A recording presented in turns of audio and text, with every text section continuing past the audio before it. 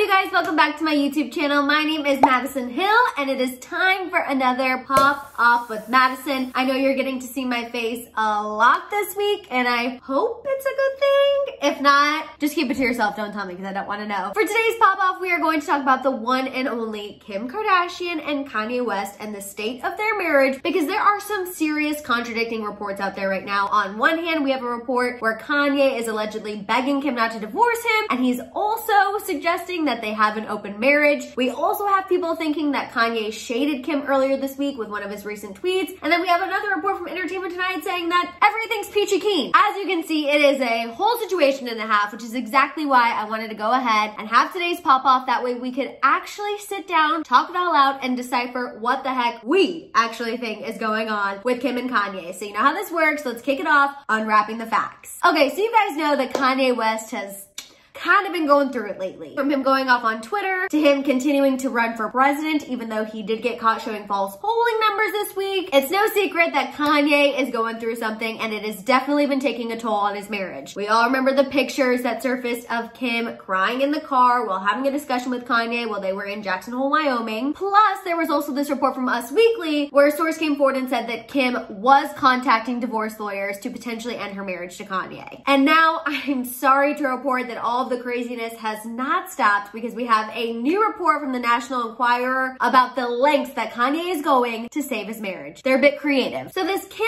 and Kanye source says that Kanye does not want to lose his wife and kids, and that he is begging Kim not to end their marriage. The source said, quote, Kanye does not want to lose his wife and his kids, even though he'd be just fine putting the rest of the Kardashians in his rearview mirror. Not too surprising. Now, in order to keep Kanye's worst divorce nightmare from happening, this source claims that Kanye has suggested to Kim that they have an open marriage. The source said that Kanye is, quote, crazy enough to believe she'll stay if he offers her the chance to be with other guys. Now, as of no surprise, the source claims that Kim was not here for an open marriage, and that she was actually, quote, horrified by Kanye's offer. Now, speaking of Kim being horrified, I imagine that's how she felt earlier this week when Kanye sent out this tweet about people not wanting him to run for president. Kanye wrote, quote, people try to talk me out of running for president. Never let weak, controlling people kill your spirit. Of course, when people saw that, they automatically thought that Kanye was talking about his wife, Kim, because let's be real, she hasn't exactly been the most supportive of his presidential run, understandably so. In fact, earlier this week, she even posted on her Instagram reminding people to vote, and she made no mention of Kanye at all. And honestly, in fact, since we're here, let me just remind you all to vote, vote, vote. Okay, moving on. Now, I did tell you guys that there were contradicting reports. We have that National Enquirer report about Kanye begging Kim not to leave him and the open marriage. Plus, we have people thinking that he shaded her on Twitter. We also have Kim not supporting his presidential run publicly. However, what's interesting though is that we have this report from Entertainment Tonight where a source is saying that everything between Kim and Kanye is actually going okay. This Entertainment Tonight source said that Kim and Kanye are in a, quote, great place right now. In fact, Kim also shared photos of a recent family trip to Colorado on her Instagram. The source went on to say that Kim and Kanye have been trying to spend a lot of time together. They've been trying to spend time with their kids, and they've also been trying to spend time in places that are a little more calm, a little more quiet, like Colorado. That way they can be away from fans and from paparazzi. This ET source ended their insider info saying, quote, the couple knows they have things to work on, but they're putting in the effort, all while busy with their own work and continuing to grow their brands, because we all know that is the #1 priority, even though it shouldn't be. I know this is a lot for you guys to digest, a lot of different information coming at you, which is exactly why it is time to discuss, sift through everything, and pop off. But first, you know how this goes. I need a shambong.